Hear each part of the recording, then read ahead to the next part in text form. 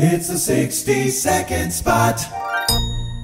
So people often ask us how you tell the difference between males and females. Here's a picture of Strike. We're looking at her belly, tail on the right. This is her genital slit, and this is a hemispherical lobe. So this is present in females. It's about the size of a grapefruit. Here's another example. Look for the genital slit. Can you see the hemispherical lobe there? Okay. Now, a lot of people get confused, I think, because there's this other bump between the hemispherical lobe and the tail. So in this whale, you can see the hemispherical lobe, but here's this other bump. It's called the carina. It's in males and females, likely used as a stabilizer. So the last one, do you see the hemispherical lobe? Do you see the carina? Okay. Now, males have no hemispherical lobe. So in a male, the tail is farthest away from us. This is the carina. This is their genital slit, and there isn't a hemispherical lobe. All right, here's another example. This is Aswan. I'm going to zoom in a little bit so you see the genital slit. And again, no hemispherical lobe.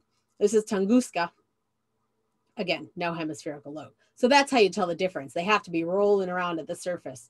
I guess the other way is that if a whale has a calf with it, we know it's mom.